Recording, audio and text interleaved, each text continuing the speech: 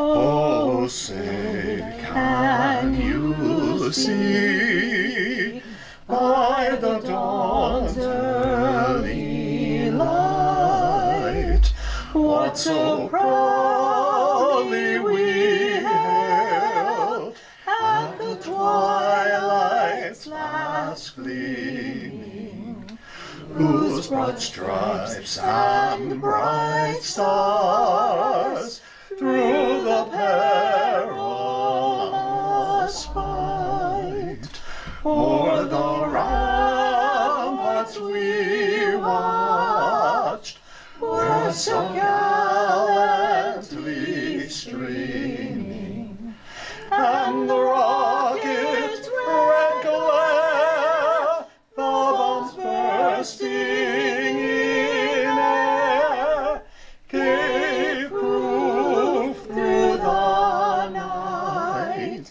that our flag was still there. Oh, say does that star-spangled banner yet wave o'er the land of the free and the home of the brave. Welcome everybody. Thank you for being here, and this is my 24th year as your county executive to do this ceremony. And the first year, my predecessor, my mentor, my pal, Dick Squires, is not with us. And that's the bad part. The good part is you are now at the Richard E. Squires Veteran Cemetery in Atlantic County. I'm going to give you a quick anecdote. The last commissioners meeting, someone came specifically to ask why we renamed the cemetery after Dick Squires.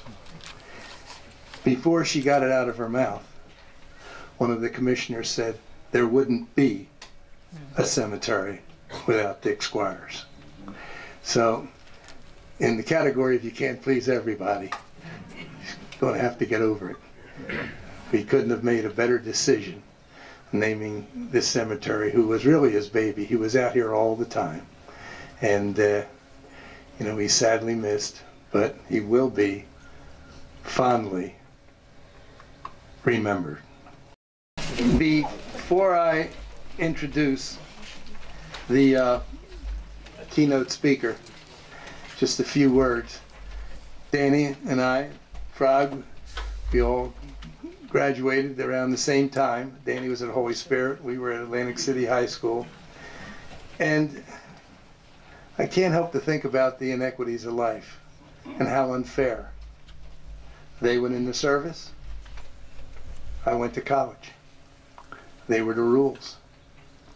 And you wonder how we could stand for something like that. How unfair.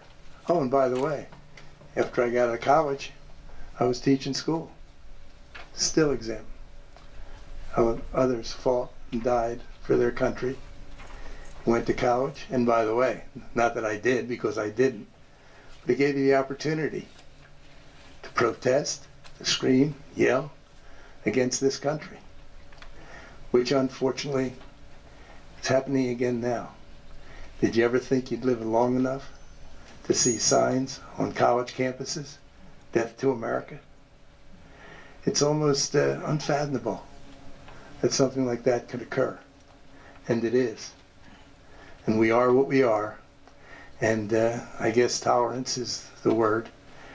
I got another word, but you know, this is a solemn ceremony, so we're not going to go into this. Danny and I, last time I saw him, we were going to a football game in Atlantic City.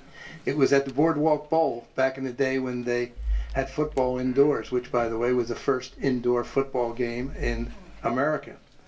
and we were standing there looking for tickets, and Mickey McCullough, Sonny McCullough's father, came over and said, "Here, take these." So we went up, and there were press tickets. For those of you old enough, I'm going to mention 2 names. I turned to Danny and I said, "Dan, I think I'm sitting next to Pete Retzlaff." And he said, "I'm sitting next to Sam Huff." So that was quite a time that we had. And this is just an extraordinary guy, extremely successful, and you wouldn't know it, but he was a better athlete than I was. He was a standout performer at Holy Spirit, and then went on to great heights. And for those of you that know Estee Lauder, he was in charge. He was the CEO. So without further ado, my old pal, Dan Bristol.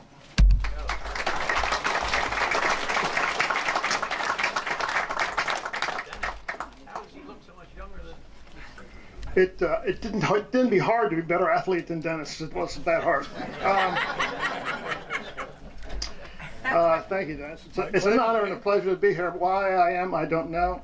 But when people ask me to describe and maybe relate some of the things that happened in my 7 years in the Air Force as how it affected my civilian life, the obvious answers are leadership, responsibility, maturity.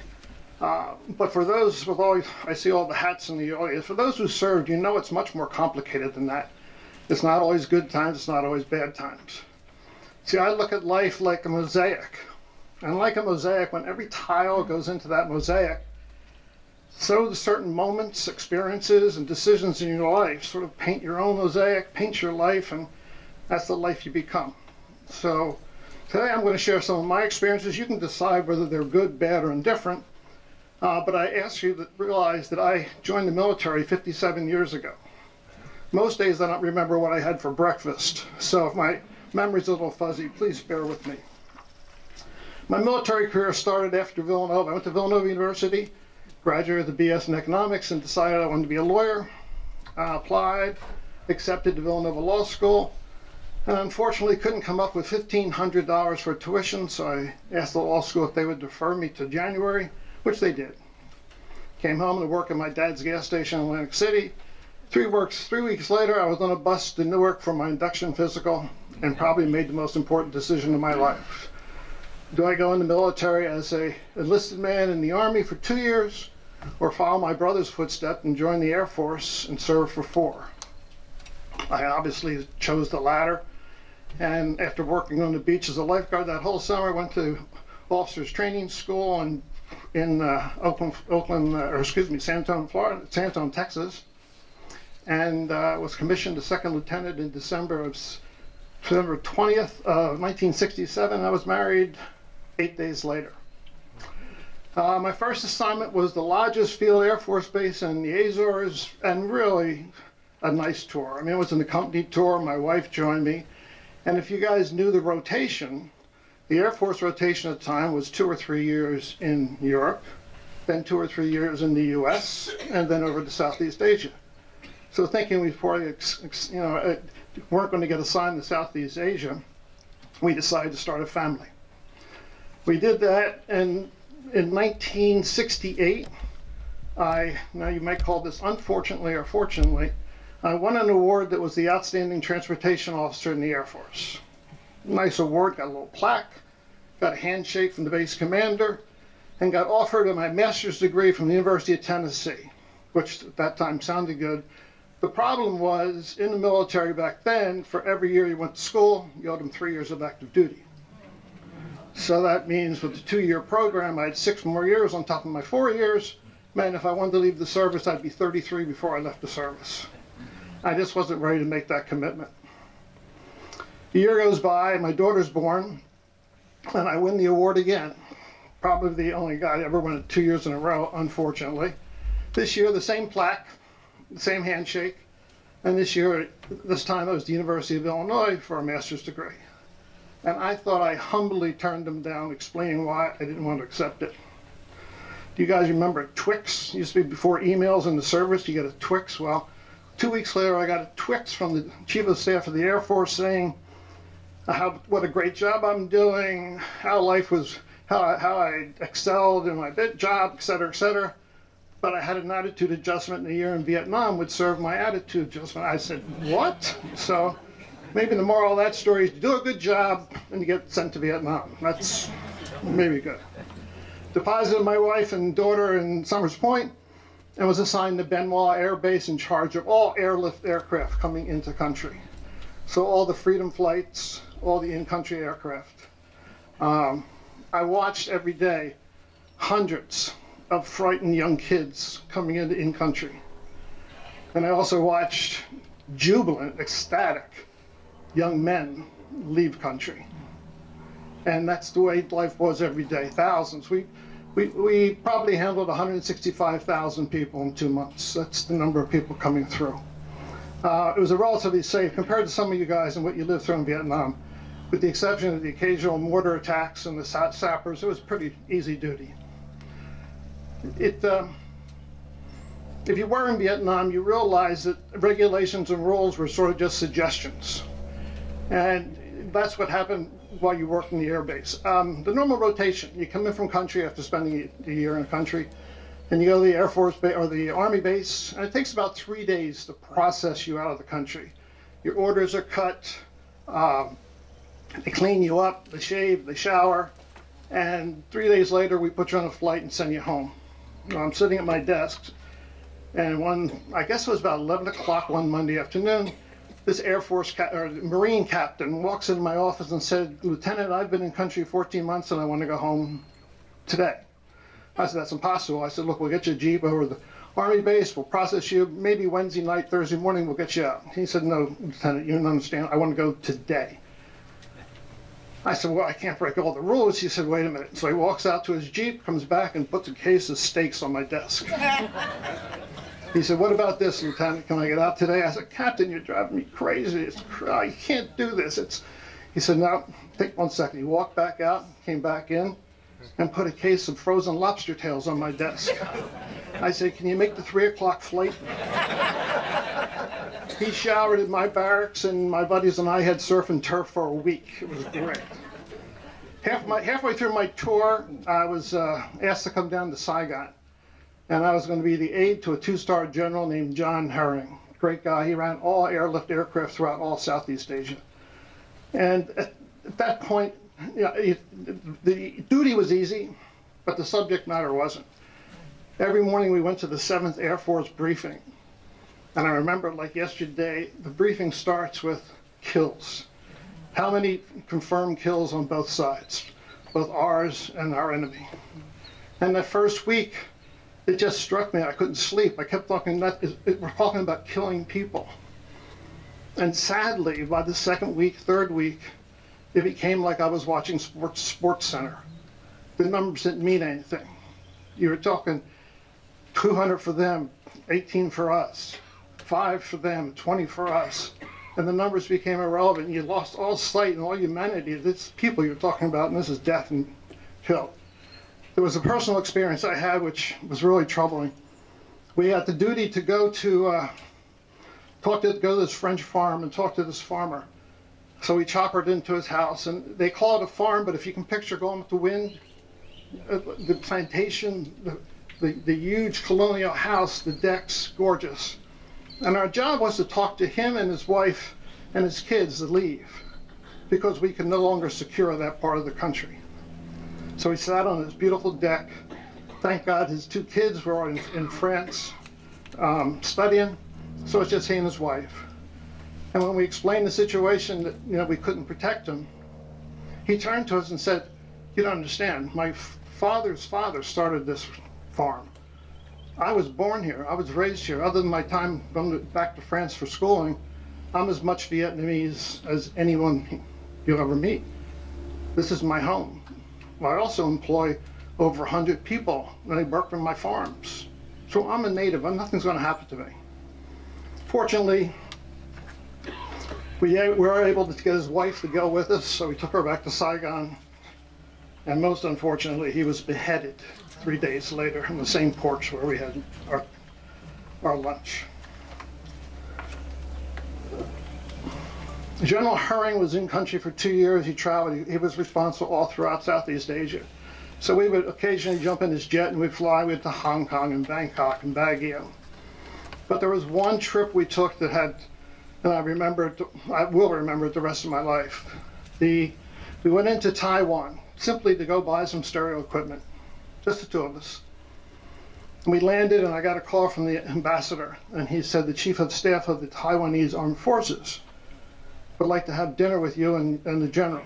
I said, we're here just to buy some, remember the big woofers and the wheel-to-wheel, the reel-to-reels, that's where they're buying. That's all we wanted. I said, that's fine, but we have no clothes. We're in fatigues. So the ambassador said, no problem.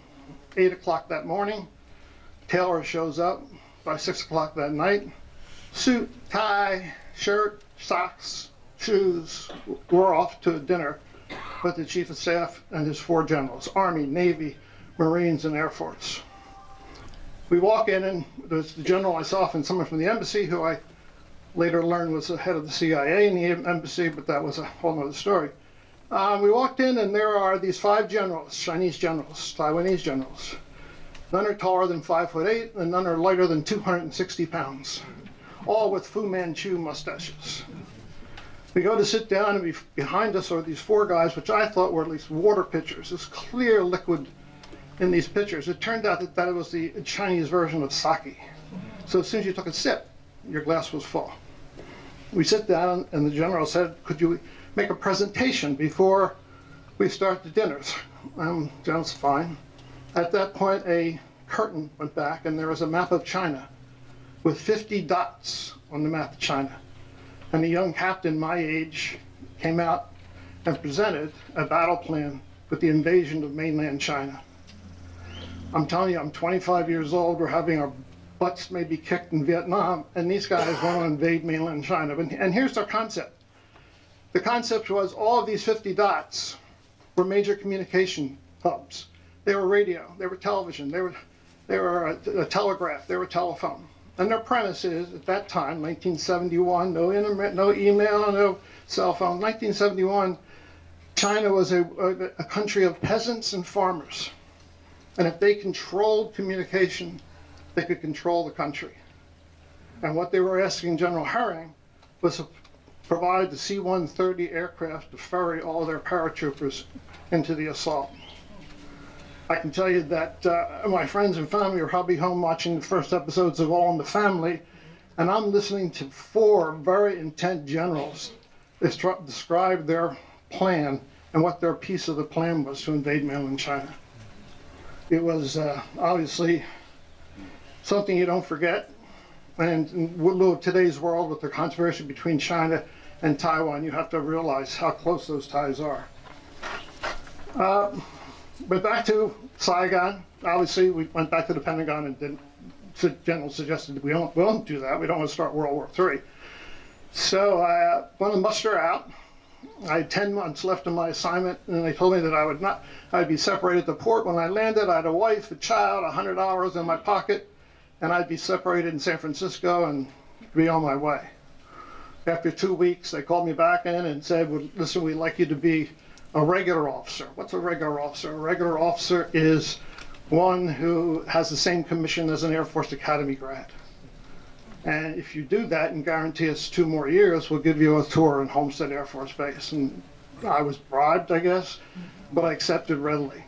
What I didn't realize until I got a letter during Desert Storm when I was the president of Clinique is the day I left the service, I had a 25-year obligation. So you can imagine sitting at your desk in a cosmetic company saying, we don't need you anymore, Captain, you can be dismissed from your duties.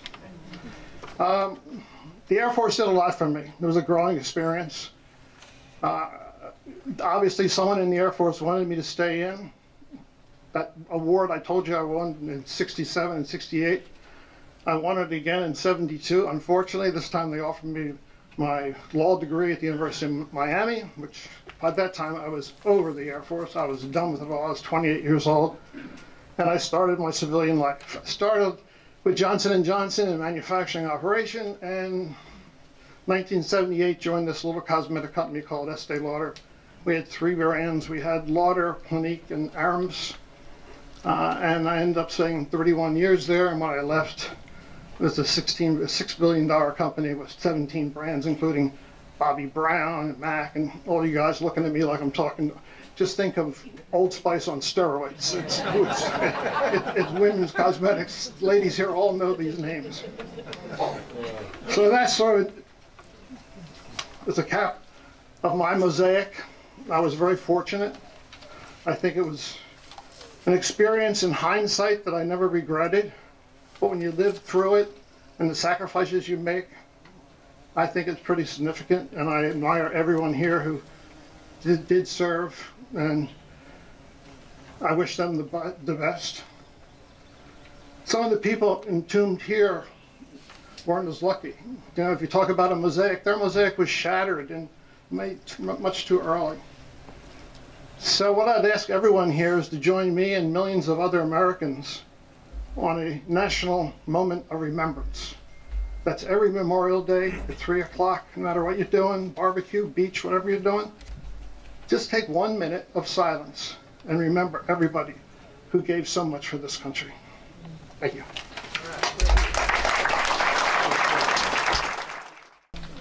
Now I'd like to acknowledge the Squires family. Please come up.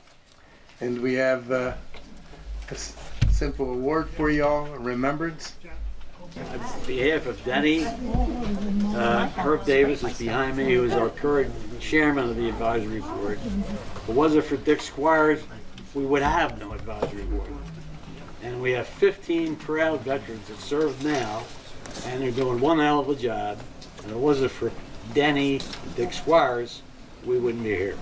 Thank you very much. God bless. Thank you.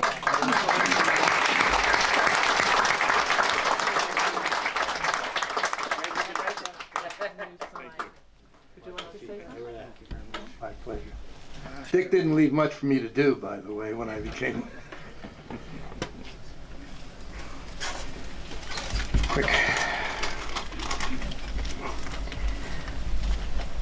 On behalf of Richard Squires' family, here both in body or in spirit, wish to thank Atlantic County Executive Dennis Levinson and his administration for bestowing the greatest sacred honor of renaming Atlantic County Veterans Cemetery in his name. He envisioned this reverent, beautiful location and final resting place for all veterans and their families as a tribute and acknowledgement to all whom served our country. Although his administration spearheaded this endeavor, he would be the first to acknowledge, appreciate, respect all the many people involved, both past and present, that have taken part in creating and maintaining this beautiful cemetery, of which can make all of Atlantic County proud. Thank you. Thank you.